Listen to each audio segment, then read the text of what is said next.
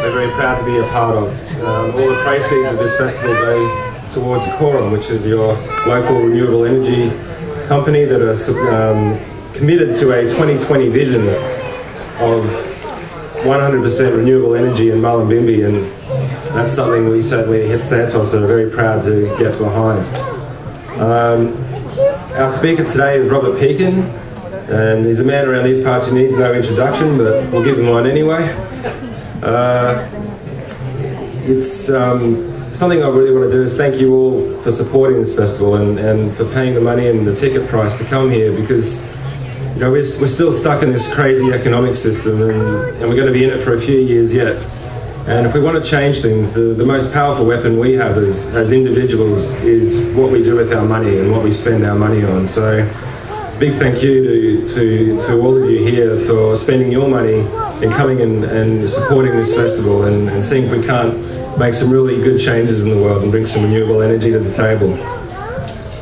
Okay, I mean, as an aside, we've seen the difference these sort of things make. You'll remember recently with the Adani mine in Westpac and the amount of pressure that was brought to bear by saying, well, we're going to switch where we put our money and move it to organisations that are switched into where the future needs to go. And they came out, and then after all of that pressure, they've refused to fund that mine.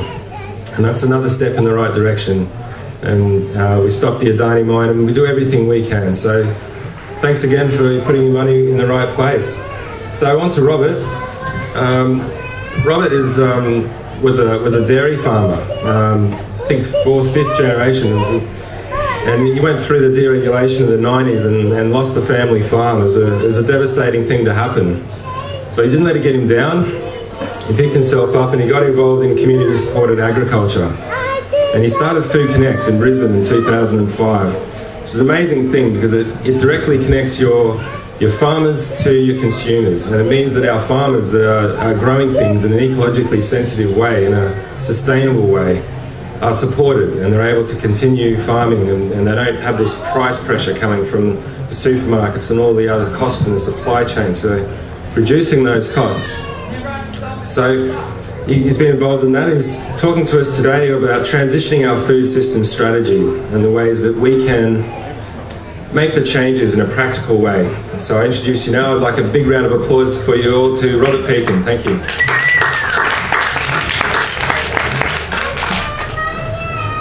Thank you. I'd like to start off by just open that first slide.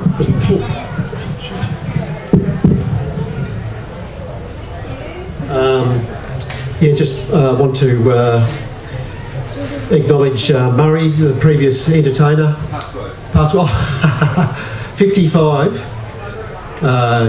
Capital G, small r, 33, small r. No, you all know it. Did that work? 55, capital G, small r. Actually, is it capital G? I have to be there. Is it capital G? Mine. No capital. So 55, small g, small r, 33 r.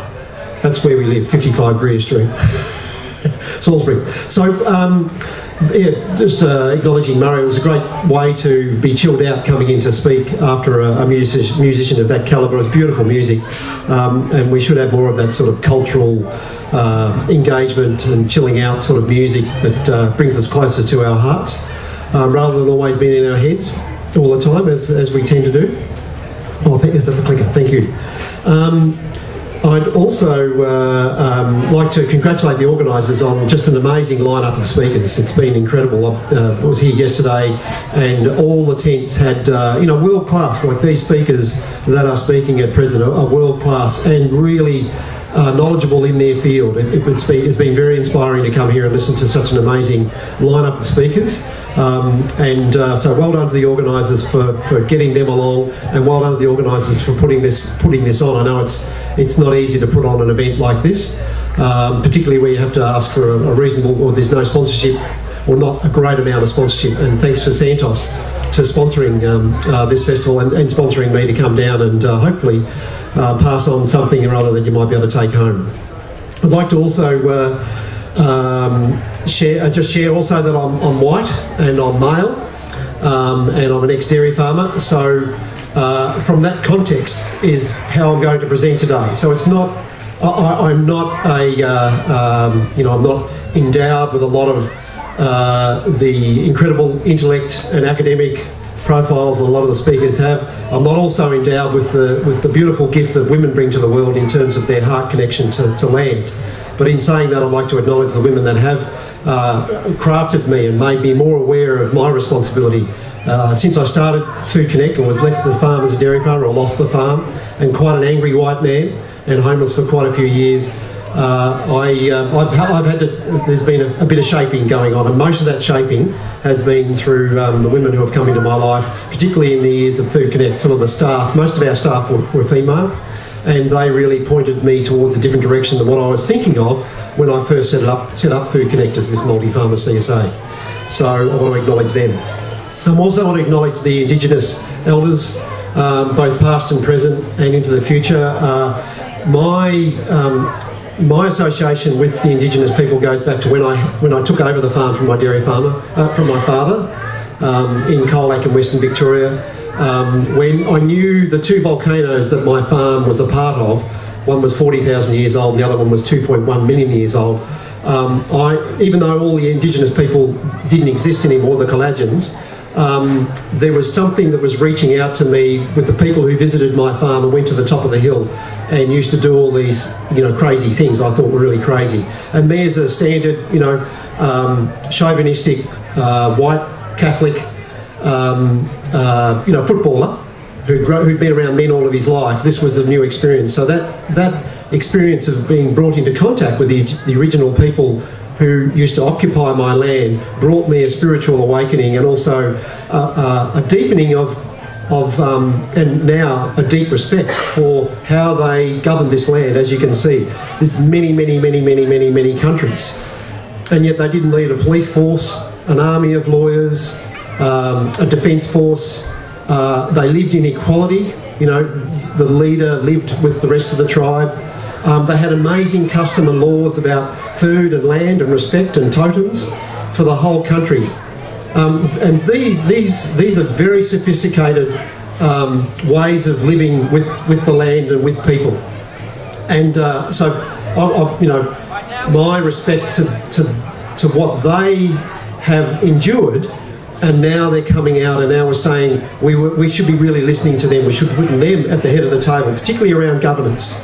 How do we actually govern this country if we're going to survive as a human race? So that's my sort of story in terms of a lot of my learnings in how I put together Foodconnect, and a lot of what you'll hear in today's presentation is as a result of my exploration and conversations with Indigenous people of Australia, and how we can embody or embed some of their stuff into what I do as a businessman, I suppose. So yeah, next slide, please. I'm in charge. Sorry. Quite often forget that. Do I push this one?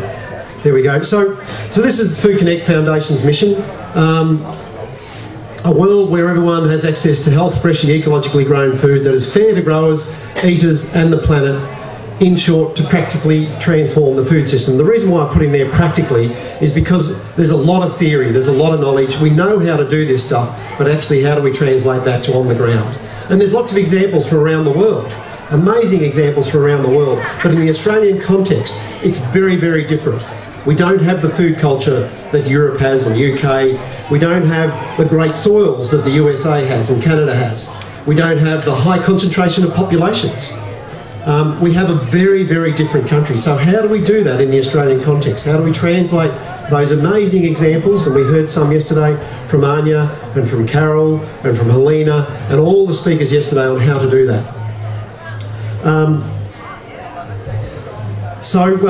We've had a journey. We started 13 years ago, and it's a distributed, our idea was, I'd been setting up CSAs for 7 years prior to setting up Foodconnect, and including my own in Tasmania. I had my own CSA in Tasmania.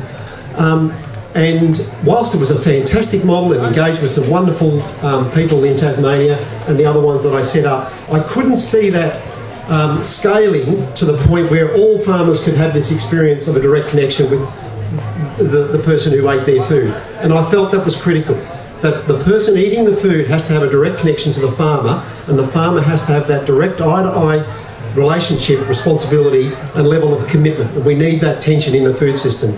So when I landed in Brisbane, the multi-farmer CSA model appealed to me as something that in the Australian context may possibly work. So we put it together with seven. There was 7 farmers originally. Now there's about 80 farmers, and we've gone through a process where we've... Sorry, what is CSA? Oh, community supported agriculture. So yeah, the concept of CSA, thanks for asking that question. So the concept of CSA comes out of 2 philosophies. The Schumacher philosophy, the philosophy of economics is, or small is beautiful, and economics as if people matter, and the philosophy of Steiner, of associative economics, of where how can you have not cooperative workings, but associative workings. How do you actually put that on the ground in a real way? Because both those organisations were in their heads, writing a lot of books, doing a lot of meditation, study groups, all that sort of stuff. But when they met in America, the Schumacher Society and the Anthroposophical Society met together and said, how do we actually put this on the ground? And they come up with the CSA context, or the CSA model. But at the same time, in Japan, Teiki, which is a similar model, was already existing, and there was also similar types of this risk-sharing relationship between the farmer and the consumer happening in Switzerland and in parts of Europe. So it was happening in multiple places all at one time, unfolding. So that's the community supported agriculture, CSA. But in the Australian context, what I was butting my head up against was there were a lot of farmers who were wanting to grow, who were growing 3 or 4 things. They didn't want to grow 30 things, which is what you needed to satisfy a city or a customer base. You really needed that. The other thing, even the farmers who are growing 70 things, like I grew 70 varieties of things throughout the year in Tasmania, it was on a weekly basis, so really tough planning and a lot of hard work put into growing that amount of food for that amount of people sequentially week by week, right throughout the whole year. In the US, they have the fortune of having seasons over there. But we don't really have seasons here in Australia. Maybe Tasmania does, but here in Australia we don't really have those seasons that actually shut us down, like snow. Even those farmers who are growing ample produce still struggled on satisfying the expectations of the customer base here in Australia. We haven't been hit with anything really serious. We haven't had a serious food outbreak. We haven't had anything that's really scared the population. We live in relative luxury. We live in relative abundance, and no one really takes things seriously. Also, Australians are pretty apathetic at taking on problems, and they're pretty apathetic at taking things seriously. Take, for instance, we've got Coles, Woolworths and 7-Eleven have all been caught unconscionable practice for paying staff half the rate, yet everyone still shops there. So we just don't get off our butts. So I wanted to have a model that actually got people off their butts, basically. So the multi-farmer model with engagement with customers. So the key to me was having a model that involved eaters in the food system in a way that they actually participated. So we developed this model called the City Cousin Food Distribution Model. So whereby we aggregated all the food, put it into the boxes, everyone ordered online, and then it was shipped out to, well, now 80 drop-off spots all around Brisbane, and the customers had to come there to pick up their food. So that brought this engagement into the food system. It also said we're not going to home deliver.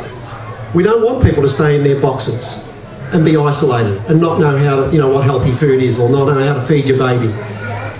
So we had to find those women, most of them are women, those participants in the community who wanted to participate in a food system that actually took about systemic change. It was looking at the whole system rather than issues based, and took a preventative action to solving some of these intractable problems. So it's been a journey of all sorts of things, and in terms of personal growth, that's one of the biggest journeys we all have to go on to.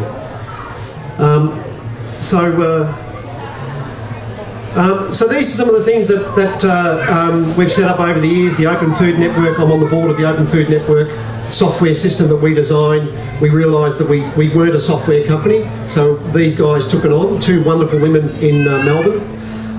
Slow Money, we're founding members of Slow Money. When I read Woody Tash's book Slow Money, if you haven't read it, you'll realise it's a life-changing book. When you realise that if we don't focus on food and agriculture, we're effed. There's nothing else as important, and I'll talk about that a little bit. I'll cover it why a little bit later on. The other thing that was happening in Australia was there was all these disparate farming groups, farming organisations. I mean, we've got 8 organic certifiers in Australia, all fighting for their own, all brands, all in this corporate system of protecting their brand. This dividing and conquering was existing, and I wanted to set up a system that it wasn't just about organics, and it wasn't just about one organic certifier, it was about all farmers who wanted to practice good farming methodologies. I did not want to divide and conquer. So I had to take on the organic industry because they didn't like that. And even some of our farmers didn't like the fact that I was putting organic produce in a box with produce from a farmer who wasn't certified. So I had to take on those farmers in those early days, and we've come a long way since those days. There's a lot more awareness of the whole food system and how farmers can participate in that. Particularly now we've got regenerative agriculture as an aspirational model, whereas organics has left us behind. It's not aspirational. It hasn't taken on packaging, it hasn't taken on food miles, it hasn't taken on power. Like, it sees the holy grail as getting stocked on Coles and Woolworths, which is the seat of all inequitable power in food distribution. In Australia, that is where the main inequity is caused by the distribution system of Coles and Woolies and Metcash, who run IGA. So fair food. So we had to set up the Australian Food Sovereignty Alliance. We were working on how do we actually bring together all these disparate farmer groups, all these food groups, all these consumer groups, all these, there was lots of academics talking about this stuff. There was lots of environmental groups who didn't want to have anything to do with farmers, or not much at all. A lot of NGOs, the same sort of thing, even politicians, even the Greens did not really want to have much to do with farmers 10 years ago. They really didn't like farmers. They didn't like them. But now we're seeing that shift. So when the Labor Party and Coles and Woolworths put together, or they announced this national food plan, that was our hook. We were sitting in a pub reading this on the front page of the Sydney, whatever the paper is in Sydney, and we realised this was our hook. We actually had to write our own food plan. And that was the coalescing force, and a whole bunch of people come around, formed the Australian Food Sovereignty Alliance, and its biggest product, I suppose, is writing the People's Food Plan. And it was written in a way that we really didn't care whether the government looked at it. We certainly wanted to take notice of it, but our main objective was to write something that the people could write. And Carol Richards is one of the main authors sitting in the back there. So we've got this amazing ability. Australians, we're punching way above our weight under the circumstances with the power shift, particularly in our political policy and our distribution side of things. So there's been a lot of things that have been set up that I've been a part of, that Foodconnect's been a part of, building what's called now the ecosystem. In the social enterprise world, they call it the ecosystem. But it still isn't enough. And we've won a few awards. It still isn't enough. We're still a gnat's nut in terms of shifting how people eat. It's still a poofed. Like, it doesn't really have much of an impact. It's very, very small. And the spin, you see it in the spin, Aussie Farmers Direct, a whole bunch of organic box schemes in Brisbane all spin this story of local. Even all the restaurants and cafes.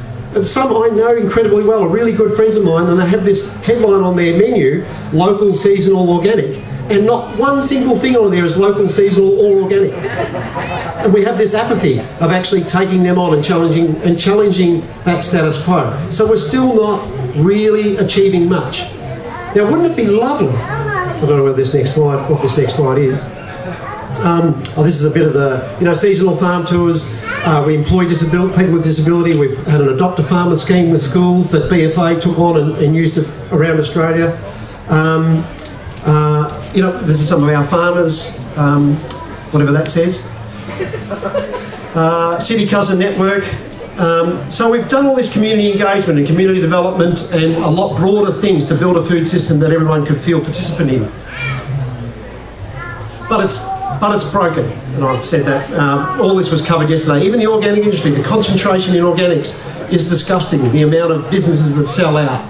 They start up a business and then 5 or 6 years later, it's gone to some corporate, and that person's run away with a bunch of money to do what? Who knows what. We saw it with Macro Whole Foods. They did that. We've got this lack of diversity in what we eat. Obesity, 1.6 billion people are now obese in the world.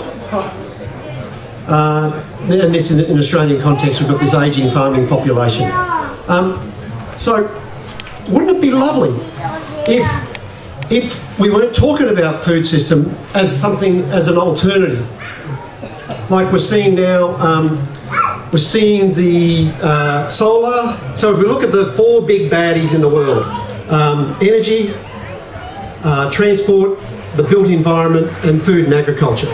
Those 3, out of those 4, 3 of them have started to decouple from fossil fuels. Particularly energy. Energy with solar, wind, hydro, a whole bunch of other things is now it's decoupled, that it's actually now prices are coming down. So it's been an amazing success. And I was in a tent over here yesterday where they were saying they didn't even talk it. It's not even, the word alternative isn't even spoken anymore. It's now accepted as mainstream. Politicians fight to get front stage to talk about what solar schemes they're going to put in place. Wouldn't it be lovely if food and agriculture was in that space? Was in that position, and that's what we've got to aspire towards. Is food and agriculture is front and centre, because it is the only thing that really matters. So the same with transport. We've got electric cars, we've got more public transport. There's a whole bunch of things going on in that space where it's starting to decouple from fossil fuels. It certainly hasn't done much in terms of power, except for Tesla and a couple of those new companies coming on board.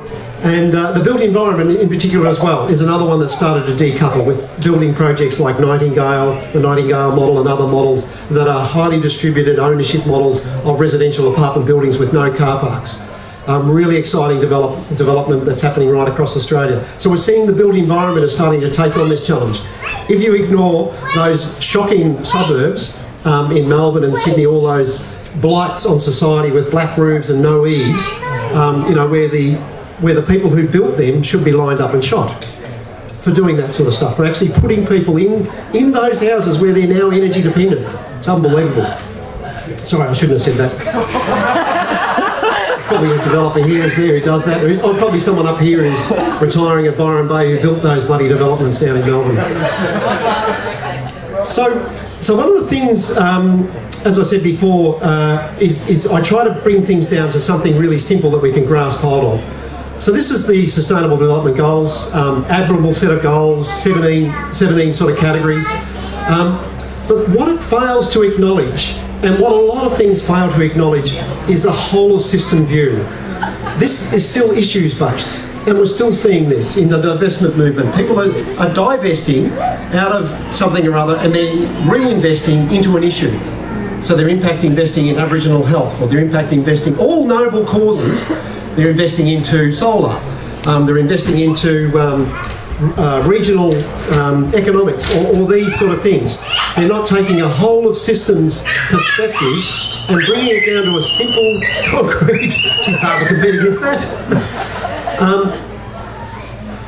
So I don't know whether this next slide. So I just want to bring it down to 3 fundamental things that we need to focus on. So the first one is decoupling from fossil fuels.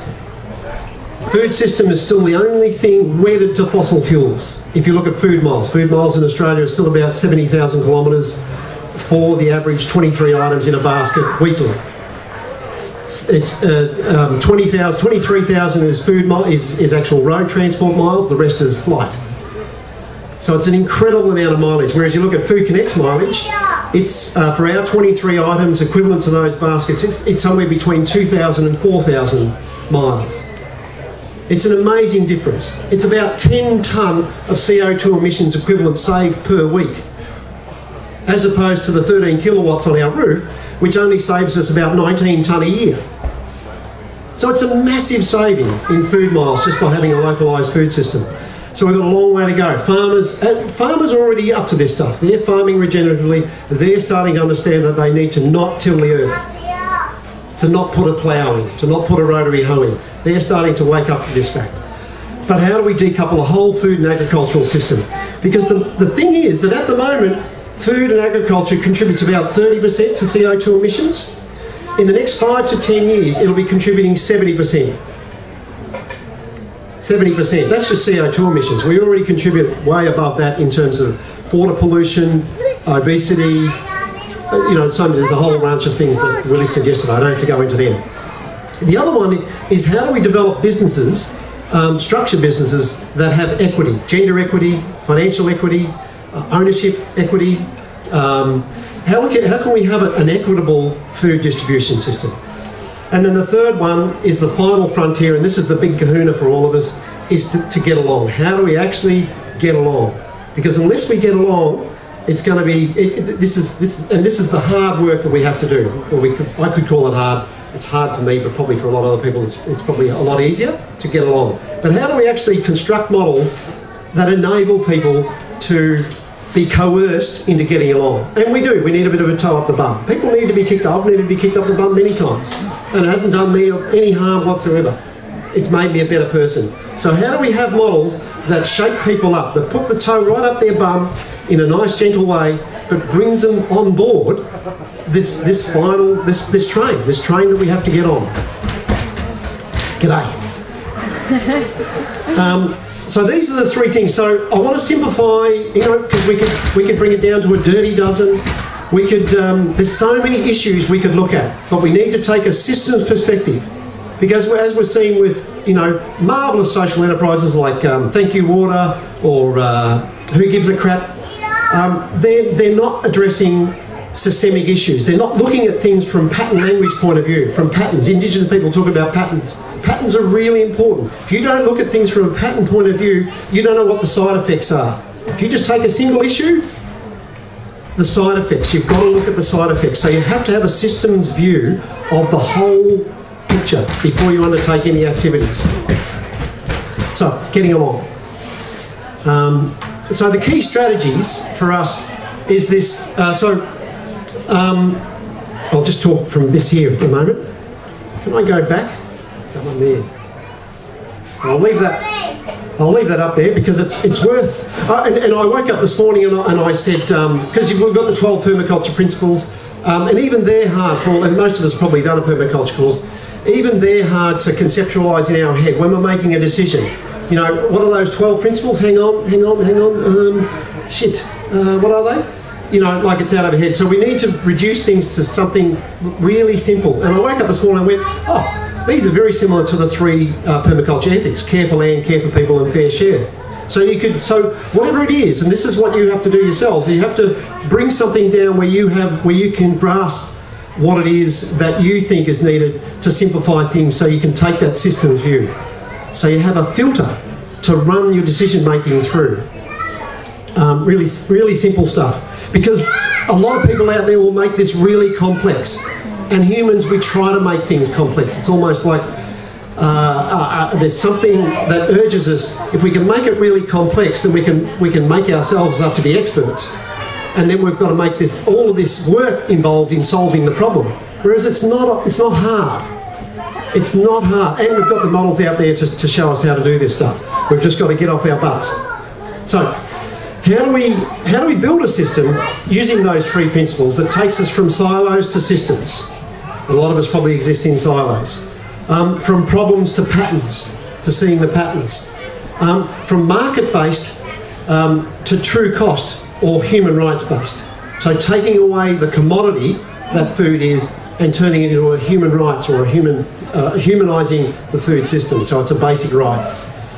From education to engagement to participation. So we have a lot of people who are educating, but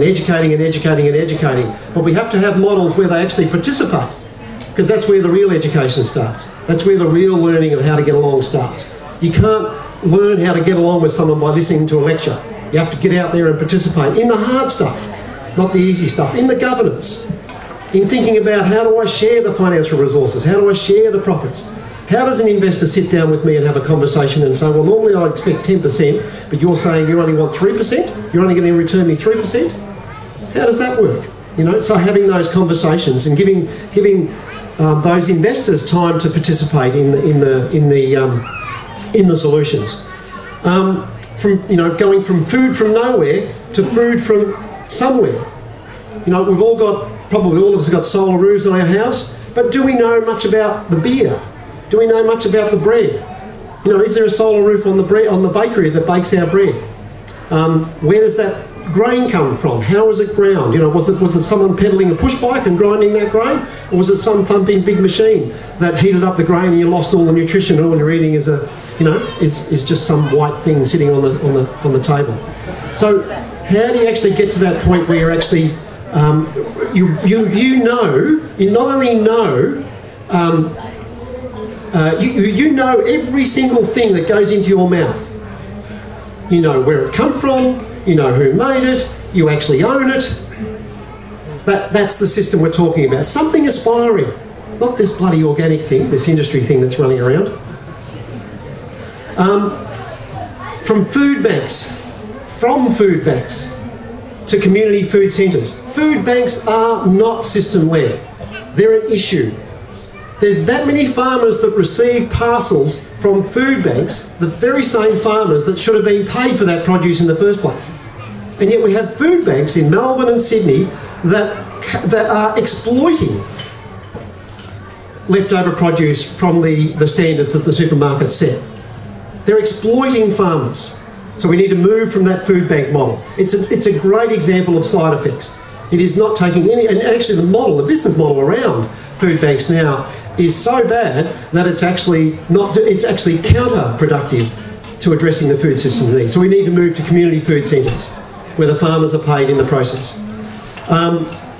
From connection to collaboration, so it's easy to connect with someone. There you go, good on you.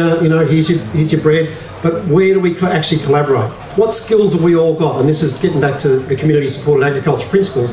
One of the key principles of community supported agriculture is let the farmer grow the food, and then the community, the accountants, the marketers, the storytellers, all those people, they all get in behind that farmer and participate in a food system that they all want. So it's a lot more, a lot more work to go to that collaborative stage. From centralised to distributed, from annuals to perennials, and this is the big one. This is probably the last thing that we'll achieve before we all get along, is shifting the food we eat from annual agriculture, so stuff you have to plough up or not even annual, it's every 3 months, a lettuce or a rocket seed or whatever else, to actually eating completely from plants that actually grow all year, many years in a row.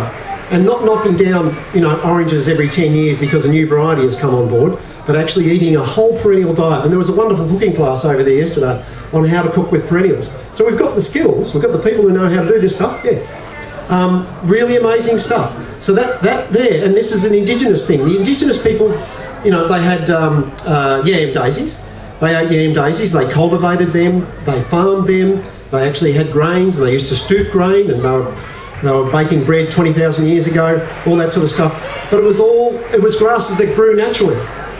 They didn't have to sow them, they just grew. They managed the landscape where those grains grew. You've all read, if you're all a bit confused by me saying that they were baking bread 20,000 years and amazing cakes, these amazing millet cakes 20,000 years ago, then you bet, what's that? Sorry, and still are. And still are, that's right, they've revived it now, So if you haven't read the book Black Emu, a really, really important read, that book.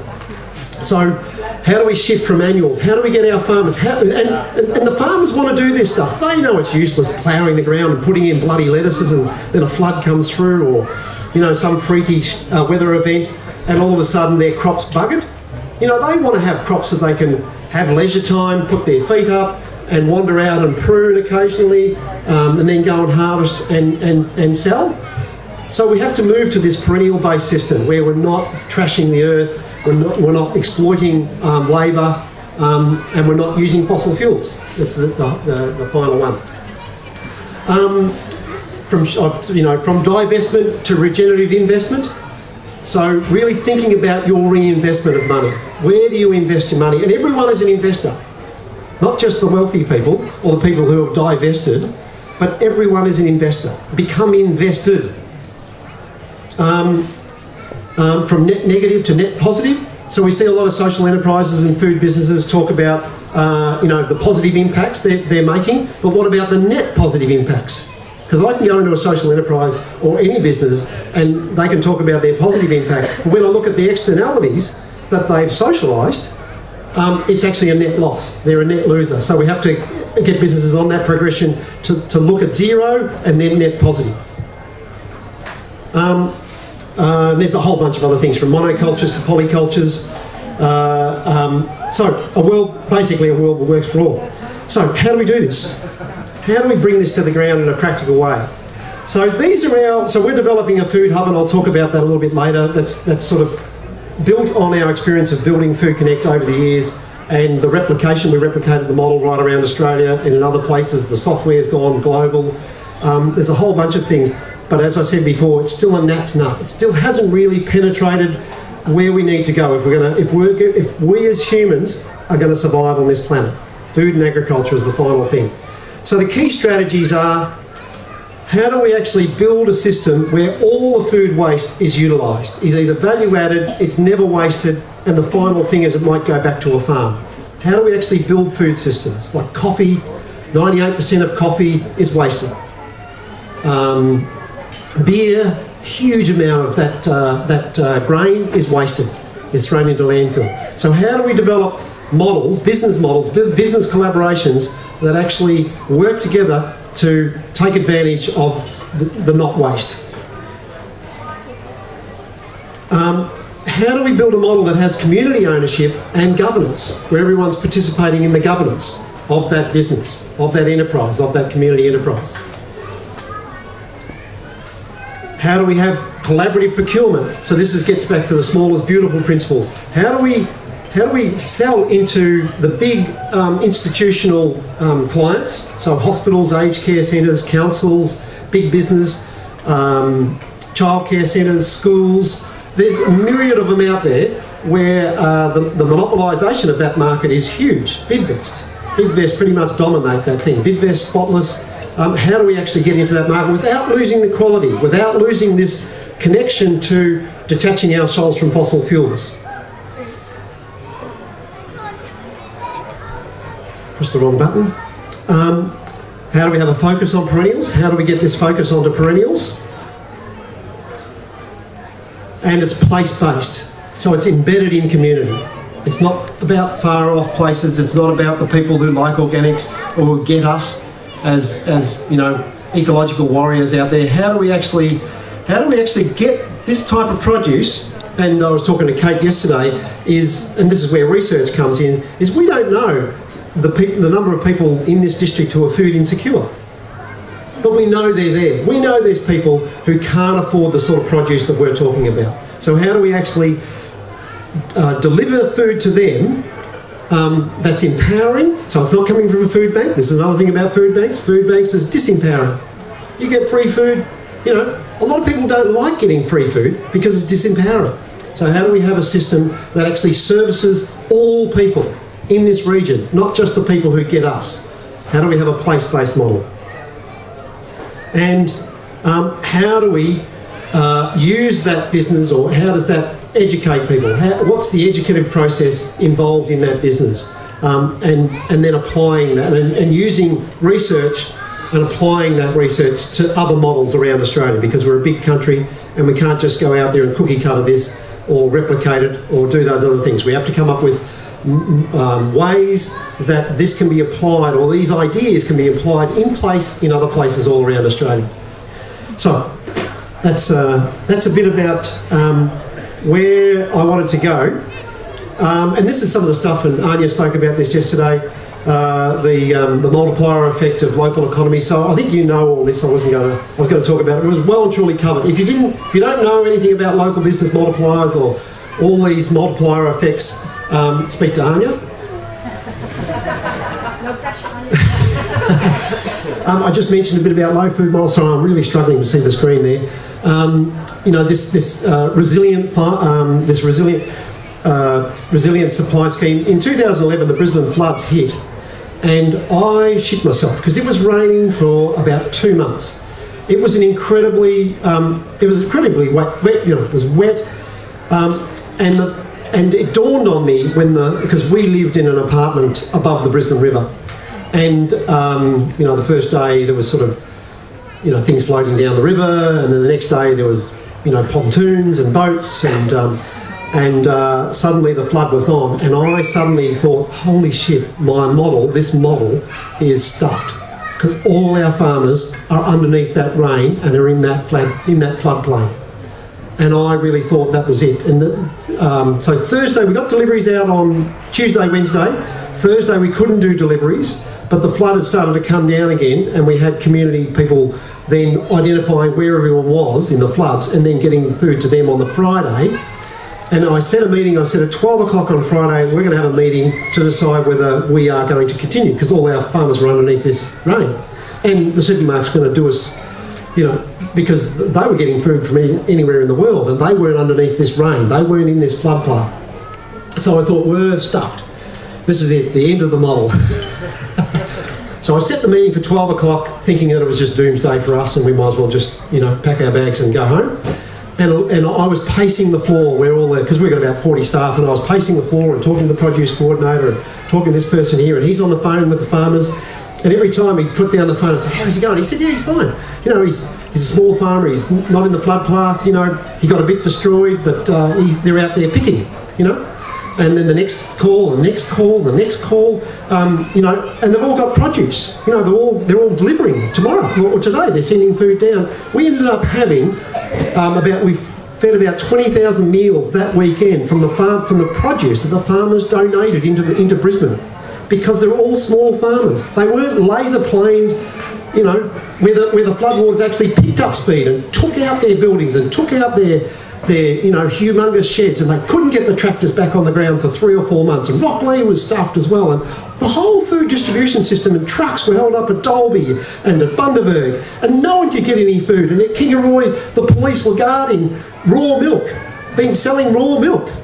They were actually guarding the farm that was selling raw milk to get into Kingaroy. All these things happened, and I thought, it was like, wow, this thing works. And that was a really amazing model. So that's a really great, and there's much more academic research into the resilience of local food systems, but that flood one, I thought, was, you know, really tested us out, and we come up shining, you know, in so many ways. It was an amazing thing. We had smaller vans so we could duck around. We had local knowledge. The farmers knew the back ways to get in. We had local knowledge in Brisbane. We even had a canoe loaded with food because Campbell Newman, the whatever he's called, the whole centralised, because they centralised the whole thing. Even ladies who were baking scones got their scones refused, because there was 4 depots in Brisbane where you had to bring, but if it wasn't from a food licence place, you weren't allowed to bring it in for it to be trucked to all these places. And the army were going to deliver food to, there was a suburb in Brisbane that was completely shut off, supermarket shelves were, and on the radio you could hear the community going, where are we getting our food from? So a whole bunch of our subscribers got in canoes, loaded them up in the middle of the night and went around, because the cops were guarding, making sure no one would drive through it, because they knew the back ways around, and floated it across, paddled across the river to this suburb. And then they rang me about 5 a.m. in the morning, up this ball, and you could hear you know, swashing through the water. We've made it, and all, you know, the residents were coming at them, hungry for all this food. It wasn't a lot of food. I don't know how they shared it, but you know, this is what a local food system, a participant empowered model of food system can look like in times of really, really tough times. And there's many stories, and there's a bit of academic stuff on that, isn't there, Karen? Good news. So what are the? Oh no, I won't go into that. Can I get a time check, please? Yeah, I'm giving you the wind up. When? Now. Oh, okay. And then we've got questions? Yeah, you can probably bring it into the questions. Great. Okay. Beauty. Thanks, Rob. So I'll quickly switch on to this, so you can. I'll just go to the next slide. So this is 2016 beyond. So over the last 4 or 5 years, we've expanded into wholesale, particularly servicing buyers clubs and buyers cooperatives, because we realised that the city cousin model, whilst it was engaging, it wasn't allowing the people who. We wanted people to create the food system that they wanted, and to come from their point of view rather than my point of view, top down, you know, white male. So the buyers clubs become that. And there's about 40 buyers clubs now in Brisbane, in all different models, shapes and sizes, that are really inspiring. But they're running on volunteerism, they're running on fatigue as well. They've been 4 years old now. So we've been experimenting with other models of food systems deep into community. We've done a thing last year, I don't know whether that's up there, the Brisbane Food Plan. So we wanted to set our next 10 years, what's our strategy for where Brisbane gets its food from? So we designed a food system based around 4 lenses: social justice, economics, ecological and human health. And we come up with 5, so there was 13 different food groups and 5 outcomes basically out of that research that set our strategy. So one of the strategies is Foodconnect in 10 years time will not get lettuces from outside of Brisbane. We will not get any green salads, anything like that. It has to come from Brisbane or rooftops or community gardens in Brisbane. We won't sell it. So the farmers who are currently supplying us for lettuce from Gympie and whatever, they have to grow greens for Gympie or grow something else for us that fits within this food model. We've got 6 zones, 6 global zones. The other thing was Foodconnect started off with a 3-hour model. No food to come from any more than 3 hours. We went to 5 hours when I saw the devastation down at Bellingen, how they were being, the biodynamic and organic guys were being screwed over by the supermarkets down there. And now we're looking at the whole globe. So we now are saying we need a much more nuanced version of where food should come from for Brisbane, based on those three ideas, those 3 concepts. So what we're doing now is we're developing a food hub. And this is the start of the food hub. This is over the last 4... we built a commercial kitchen in 2011. And now it's been... there's 6 other enterprises who collaboratively work with us at Foodconnect. So we have 6 businesses who have been trialling, collaboration, working together, sharing a bit of food waste, but basically around organising. And now we're scaling that model up to a food hub. This is pretty hard to see, but basically this describes the 3 parts of Foodconnect. So there's the foundation, which is a not-for-profit, and there's the for-profit, Foodconnect, which has 4 key principles in its constitution: asset lock, 2-to-1 wage ratio, 40% must go back to the farmers of the retail price must go back to the farmers, and all profits back into the business. And then in the middle there is this new thing. We've been doing this for years, but we've separated it out, where this is the incubation and aggregation centre. So this is the food hub that we're developing now. We've got a couple of, so there's an investor over there in that other tent that has got the proposal in front of him right now. And that come out of, I might go to the next slide. So this is what we're developing. And before I go into questions, last year, one of the things that, so I don't want to go on too much about the struggles and how hard it is, but to get policy on board, to get investors on board, to get a model that decentralises power and ownership, I had to sit down with our landlord. We paid him about $1 million over the last 10 years, and I sat down with him last year and I said, Wayne, we're not, we're just viable. Actually, if I included all of the sort of the wages that I should have been paying all our staff and the wages that Em and I should have got and the work that's been put on, we're definitely not viable.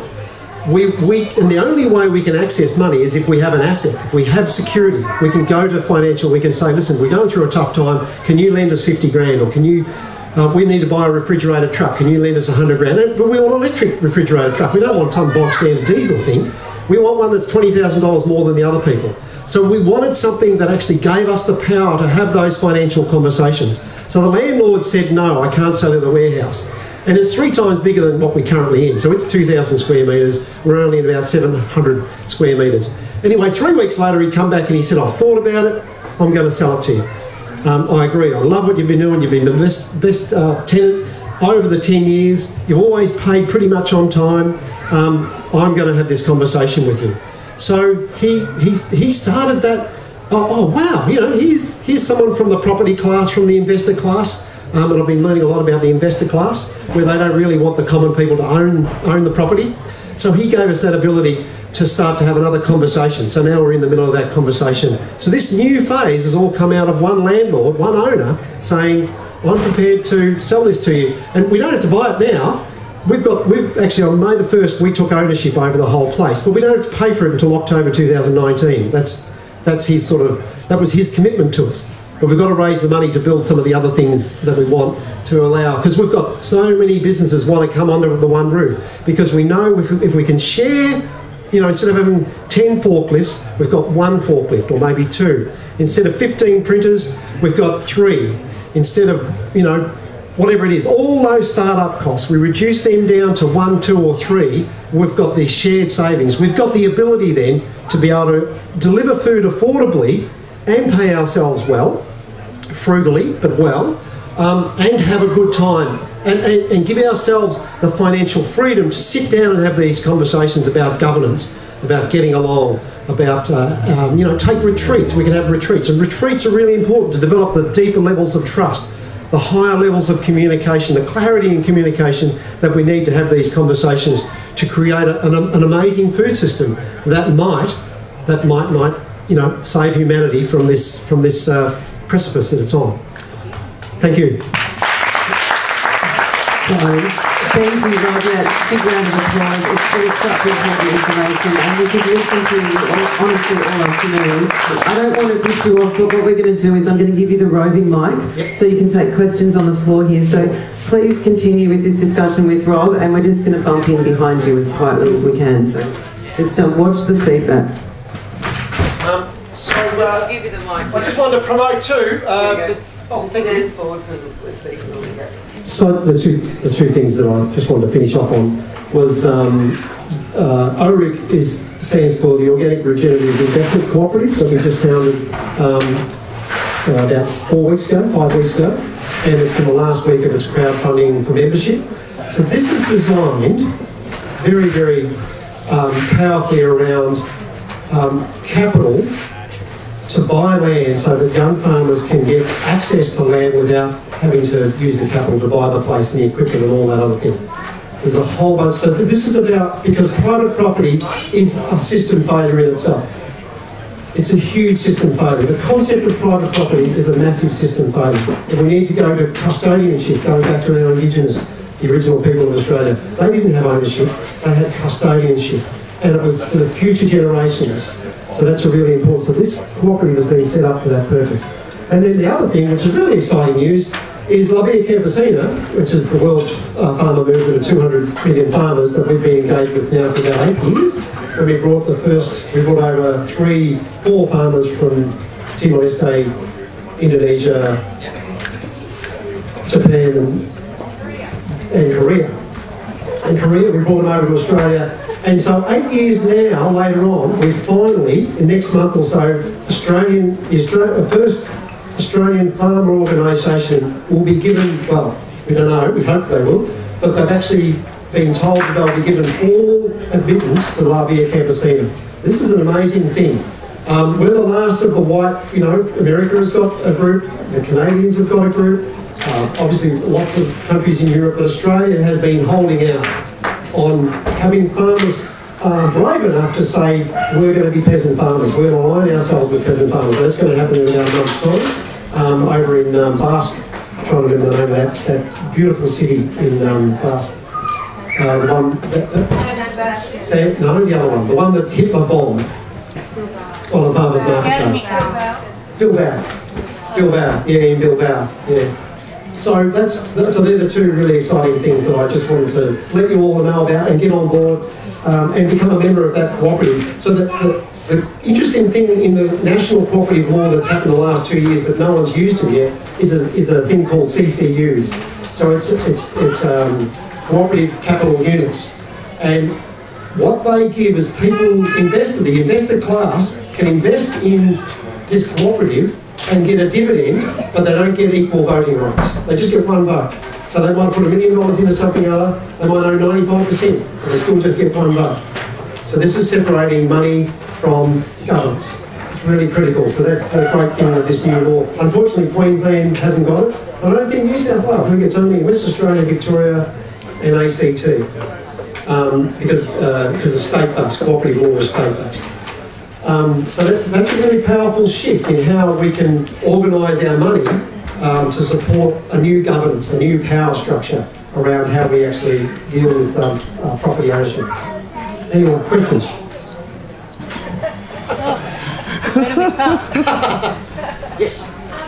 I'll just say, I think farmers are a peasant class because the per capita of a farm in my valley is 2.2%. Oh, yeah, yes. And in the higher valleys of the Northern Darling, Yes. everybody is getting 4%. Yes, that's right. Yeah, so she was just pointing out the fact that that farmers are a peasant class. They're just not brave enough to admit it. But yes, our return on investment and our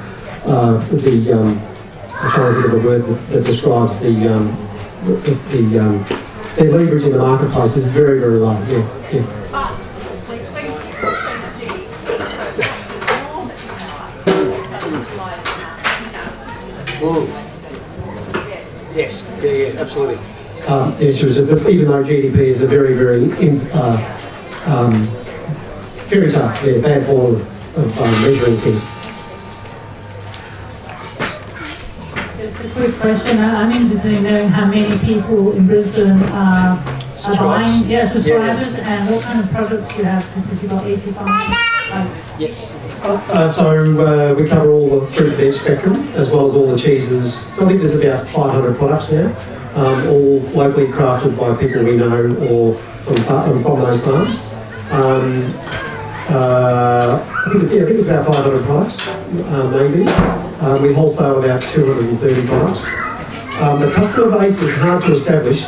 It's around 4,000 to 4,500, but because what we've done is the retail, when we set up the buyers clubs, the retail market was cannibalised because we set up those buyers clubs, and for good reason. Even though that was a business loss, we've made a lot of decisions that haven't been very smart business-wise, but they've been very smart in terms of building the system. So buyers clubs have basically, a lot of our subscribers who couldn't afford the City Cousins or were doing it out of loyalty for us, then jumped onto the buyers clubs because they were much more empowering and obviously affordable because they can buy at wholesale.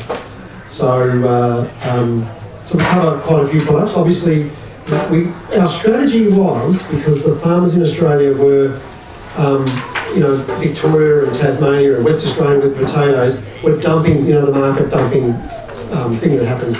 A lot of Australian farmers are really afraid of dumping, and that's why I set up the 3-hour radius and then the 5-hour radius.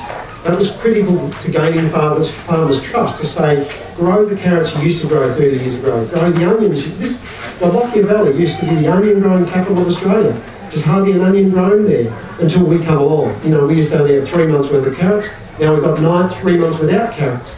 So it's been a strategy of building farmers' capacity to grow those things on the edges of the seasons, to bring back those old varieties that could deal with those edges of the seasons. But now we're obviously dealing with climate change, with the impact of climate change. Yeah. 2 more questions. 2 more? 2 more questions? Sorry. You might have to use the mic. 3 if you're quick. Oh, yes. So, any regulars here? So, I'm a dairy farmer, so raw milk was our thing. I started with fruit and veggies and raw milk. That was the start of Foodconnect. We've been a bit naughty for a long time in that space. Yeah.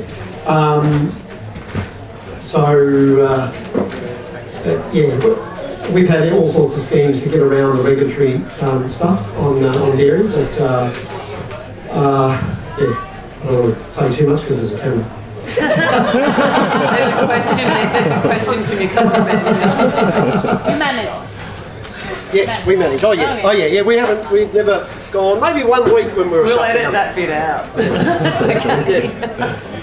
So saying that farmers are a peasant class, well, there's different degrees to that as well, which you have some farmers that are unfortunate enough to find themselves into the debt cycle where they're sort of locked into infinite repayments of the debt. They're not actually able to make money back off their efforts. Have you worked with any of them or helped any of them out of that, right? Yeah. Lots of conversations, particularly back the GFC time when there was a lot of pressure on farmers because the Australian debt has gone up. It's gone up 10 times in the last 40 years, so it's exacerbated. Yeah, we've sadly, even some of our farmers have multiple factors, debt, divorce, and a couple of other things that they've had to leave the situation. But farmers outside of the Foodconnect have rang me, a lot of farmers ring me, a lot of organisations ring me because of my own personal story of losing the farm. So there's that I suppose, attraction to talking to me to find out how do I deal with losing my farm. You know, you just got to let it go. You can't go and shoot yourself. You just got to let it go. And a quick add on to that, what's it? No, I remember it now, quickly. Just you might jump in there. Yeah. Just wondering, and you may have mentioned it because I came late, Aussie Farmers Direct? Yeah. Yes. Comment on that? Comment on it? Yeah, they're no different from supermarkets, really.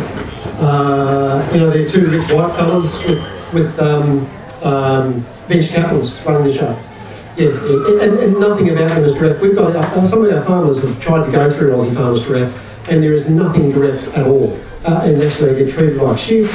You know, they do all this work to get organically certified to go through Aussie Farmers Direct, and it's a really sad story. One of our farmers, a Kiwi farmer, up in Tambourine, you know, got absolutely treated so badly by them. No price setting, nothing at all. It was just pure arseholes. Yeah. We might have to leave that story. This fella's got his follow-up question. I'm going to have to call it there. Sorry, we've got a bit of a tight schedule to keep to today. So since the 1950s, after mass mechanisation, we've had farmers losing their returns on agriculture. Yeah. I guess this would be a front in which they're actually able to get a That's right. positive return. They're going to start bucking that trend. Yeah. Yeah, so when I set up Foodconnect, there was those four things that I mentioned. The constitution had to have an asset lock. It had to have a 2-to-1 ratio between the lowest and highest paid in that business, because we'd seen so many cooperatives that were demutualised, corporatised, and the CEOs getting $1 million and farmers are getting 19 cents a litre. So we had to have something that said set the return. So we set it at 40%. So far over our lifetime, we've maintained 50% returns back to the farmer, retail, back to the farmer. In the wholesale, it's around about 70%. In some cases, it's up to 95% goes back to the farmer, depending on true costs. So when you mention true costs, so how do you move the food system from a market-based, commoditised system to a human rights-based system?